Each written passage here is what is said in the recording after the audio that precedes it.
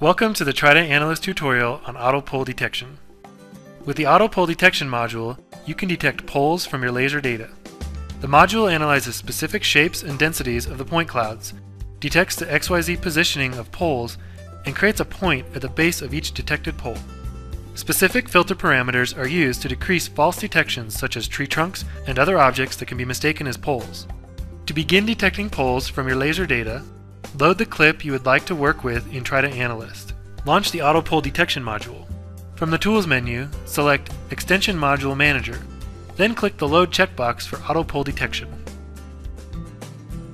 Click the Add button and select the laser files that you would like to work with.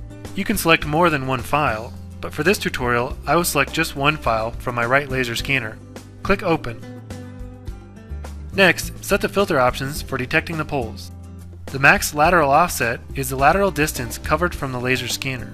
In this case, the software will detect poles within 10 meters to the right and left of my laser scanner.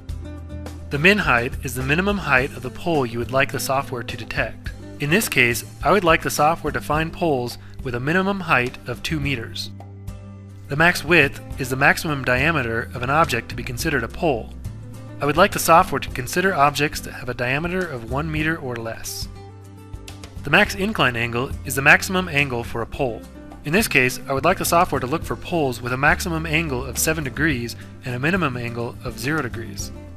And if you would like to limit the detection of poles to a specific section of the run, check Use GPS Time Limits and enter a start and end point.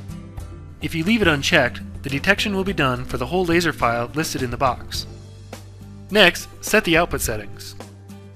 Select from the drop-down menu the pole layer you would like to save the generated data to. If you select Auto Create a Layer, the software will automatically create a layer with all the generated data for you. Then select the name of the field you wish to save the width and height data in. I will leave it as is. If you are performing the auto pole detection on an existing layer, you can have the software only add new items to the layer by checking the box next to Add New Items Only.